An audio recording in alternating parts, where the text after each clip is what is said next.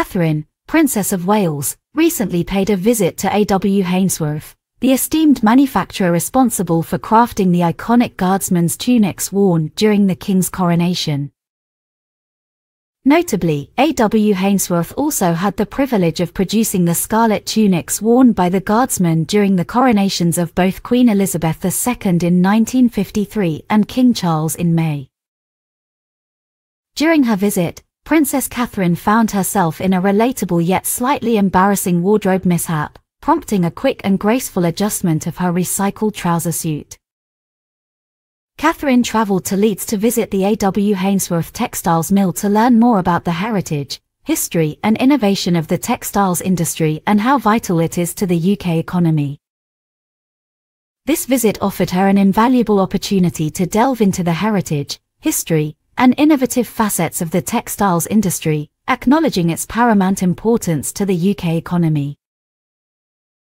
For this occasion, Catherine donned a recycled forest green Burberry trouser suit, skillfully paired with a Holland Cooper bodysuit and stylish chunky heels.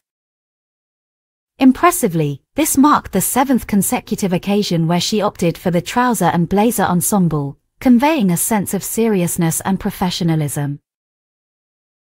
However, candid photographs taken shortly after her arrival revealed a minor snag as one of her trouser legs had become ensnared within her shoes. Catherine, ever poised, promptly rectified the situation by deftly balancing on one leg while ensuring her trouser elegantly draped over her heels.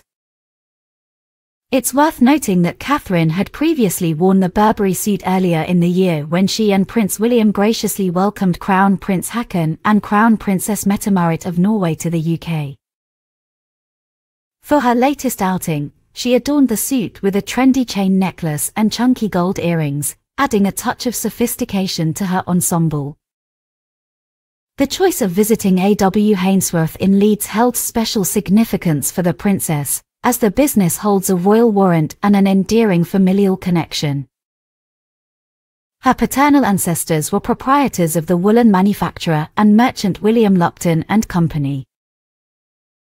In a heartwarming twist of fate, her great-great-grandfather sold the family business to A.W. Hainsworth back in 1958.